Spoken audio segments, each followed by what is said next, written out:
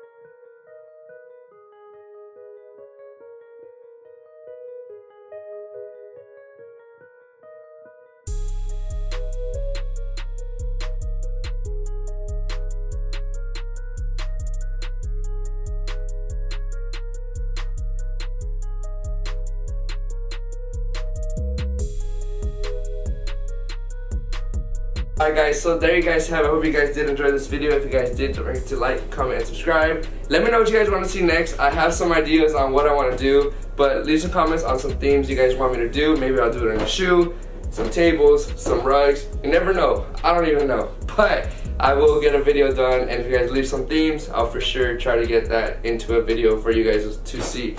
But yeah, if you guys did like this video, like I said, don't forget to like, comment, and subscribe, and I'll see you guys in the next one. Peace. Woo!